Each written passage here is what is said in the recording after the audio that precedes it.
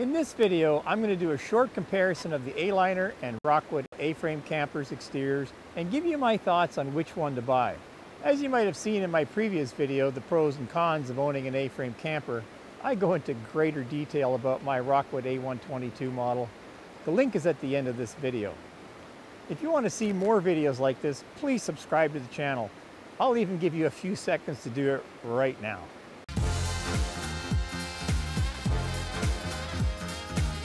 Be sure to stick around to the end of this video where I give you my reasons why you shouldn't buy one of these brands. So I'm just going to do a comparison here of the Rockwood A122S series of A-frame campers. This one is obviously very dirty. This one's mine. I just got off the Alaska Highway and the Klondike Highway, so pretty dirty, lots of construction going on, so that's why it's a little on the filthy side. But let me just show you here the differences between this one and the A-Liner right next to it here in the Dawson City campground right downtown. This one here, this is a 19-foot, and it has the storage compartment in the front, and typical design of the A-frame. Roof goes up, gable ends come out, and forms a nice hard shell all the way around. A-Liner, very similar in design. I believe A-Liner was sort of the original manufacturer of these A-frame campers, and they've done a nice job on this. They're built, I think, a little bit better. The engineering on these is a little bit better. I'll have a chance to go into this one a little bit later on. We've met these folks, super nice folks, and I believe they're going to let us in to have a look at it. No front storage compartment. Instead, they've got a rack in the front. There is a A122 model or a Forest River or Rockwood model that has this in the front as well. You can actually get a quad that will fit on this thing. Some of these are much larger. This is a smaller one. Even though it says off-road on it, I'm not sure exactly what the off-road package is necessarily on this. This one definitely similar in design. It has the lift. It has larger tires on it. This one doesn't have sort of the knobby tires on it, but it is lifted for sure. Let's have a look at the back of the A-Liner. I like the sort of the rock protection here of the diamond plate metal on that.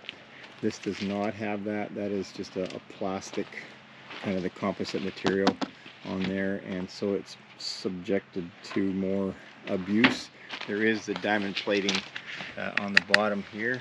There is not on that one. So again, a difference. This one's a little bit shorter. One thing that I noticed that is a real big difference, a real sore point on the A122 model is these leaky roofs, and you can see that I've got tape on here. It's got the Dicor self-leveling stuff on here. Even with all this stuff on it, it still leaks because of these stress fractures that are created by the screws that were put in here, the holes that were drilled in, and that creates these little stress fractures, and they sort of tend to run up into these cheap kind of bubble windows that are on these units. This particular one here has a similar design in that this is the same kind of thickness, but they don't use the screws on here. Instead, it's just a single sheet of plastic, I think, that's bonded on here, and then it's caulked on the edges as well. Very similar kind of design with the metal frame and the caulking on both. But again, over time, I'm sure that these will actually leak. So this needs to be recaulked at some point in time as well. Just looking at the roof lines here, very similar. This has like a bungee system at the top here, which probably has something to do with the roof lifting system. I'm not sure exactly. But as far as attachment points for adding tarps and things like that, this doesn't seem to have any, neither does that one there. Spare tire mounted in a similar kind of fashion. This has more of a noticeable bumper on it. They've got like an air conditioning unit in this one here, which I think they've added themselves. Kind of a different door design, kind of rounded at the top, whereas the A122S does not have that. Just a single step on this one, whereas the Rockwood has a double one. I think this hinge design could be a little different, and for sure this is a lot beefier design of the hinge system in here. So the other one, the Rockwood flexes this would probably not flex. I see this is nice and straight in here. The one in mine definitely has a flex to it. This just looks like it's built a whole lot better. Even notice here this diamond plate all the way up the front, whereas on the Rockwood model it's only halfway up. This has a fairly large tongue on it here, and the propane tanks look to be the two 20-pound tanks, but this is a material bag as opposed to the plastic cover. Some storage in here for tools and gas and things like that. So kind of a nice little unit. I like this a little bit more compact than the Rockwood is for sure. And I like these levelers here as well. These are a lot nicer than the screw out jacks. These are a lot more secure in my opinion. They're definitely a nicer unit to have for leveling. A very rugged looking unit actually. I like the levels on here that are built in. Very solid looking little unit. Kind of wish I bought this one instead. So let's have a look at the Rockwood in the front in comparison.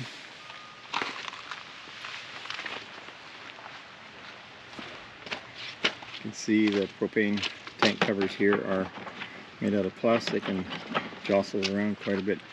But the real bonus to this is that big storage unit up front. I mean, you can put a whole lot of stuff in there. And in this one here, I've got the two 6-volt batteries as opposed to the single 12, which is on this one here. I suppose you probably could add somehow 2 6s to this one, but it looks tight space in there. But overall, they look kind of similar. This unit is definitely built a whole lot better than this one, I can tell you that. And I haven't even seen the inside of the A-liner yet. We'll have a look at it later, and we'll just compare the two on the inside. So just a little comparison between Rockwood and the A-liner. On the side of the A-liner, you can see there is an outdoor shower here, similar to the Rockwood, and then the two fridge grills here.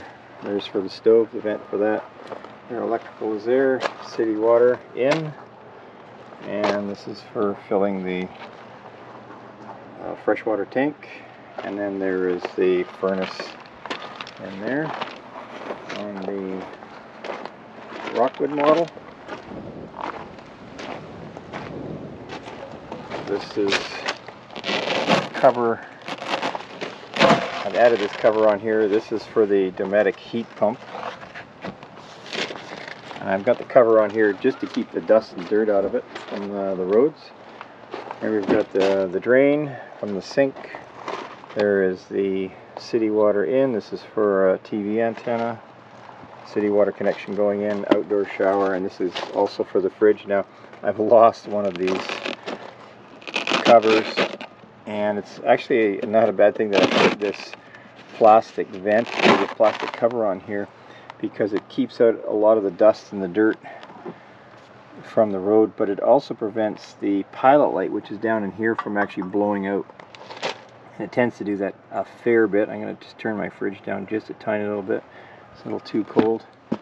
But I've lost this one cover. I forgot to turn these screws one day when I had this on, and it just blew off on the highway. And so this one is, the fridge is running all the time when I am driving, and this cover being on here all the time makes a huge difference, because if it's not, if this thing is down here, what happens is the wind gets underneath these vents in here, and it tends to blow the pilot light out. So this cover I've just put on here, this is just a Velcro.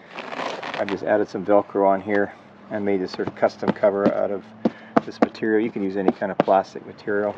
This is, it's like that sign material, forget the name of that. Again, this is for your furnace. This is an outdoor hose that you can pull out, and it's a pressurized hose. Never used it before. And then your electrical in. This here is for your hot water tank, and that's just a cover on there, and then the rest is storage as well. So a little more stuff on the outside here compared to the A-liner, but it is a larger unit, and again, another comparison between the A-liner and the Rockwood. Another point of interest between the A-liner and the Rockwood is, now this particular unit is slightly smaller, so it doesn't have any gas assist shocks on the side here to help you lift the roof. This roof looks to be a little bit smaller than the Rockwood model, but I'll show you the gas assist shocks and how one of them is actually ripped out of my particular unit. So you can see there's no gas assist shocks anywhere on the sides here. There's none on the front of this one, but on the back side here is, see, there's one gas assist shock right over here, and this other one just decided to rip out, and I've still got it, but they're just attached by some cheap little screws on there straight into the side material instead of having a metal plate with some bolts in it. So that's an issue that Rockwood, or Forest River that owns Rockwood or makes Rockwood trailers, they need to obviously address that. That's a real concern. So these gas assist shocks will certainly help when you raise this roof. It is considerably heavier than the A-liner is, and just another interesting difference between these two units. And it's so interesting to see these two side by side. Coincidentally, this unit pulled in right after us, and there's one campground here in Dawson, not something you would normally see together side by side. So really interesting that this unit was parked next to mine so that I can do this comparison. Pretty cool. As you can see, there are some similarities and some differences between these two models. Based on the many comments I've received from my video, The Pros and Cons of Owning an A-Frame Camper, the A-liner A-frame campers are far superior to the Rockwood line of A-frame campers in terms of construction, materials, manufacturing, and even layout options available. My experience and thoughts about the Rockwood A-frame camper is shown in great detail in that video, so be sure to watch it.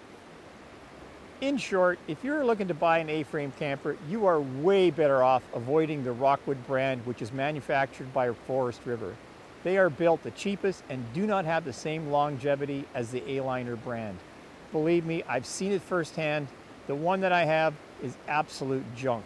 If I would have known about the A-liner prior to buying the Rockwood, I definitely would have bought the A-liner instead. Thanks for watching.